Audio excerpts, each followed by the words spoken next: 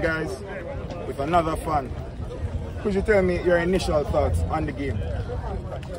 My thoughts is that I'm very happy that Jamaica can improve the game after the only 1-1 in Suriname. So happy to get back on the 3-1, and yeah, everything looks pretty good now for the Continental of Nations. So do you believe that this current crop of players are capable of going ahead and winning the Nations League after witnessing this performance here?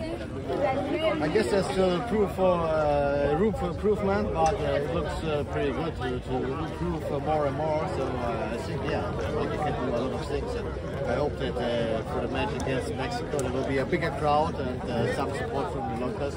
Then they can play in everything. But against Mexico, it's of course not very easy.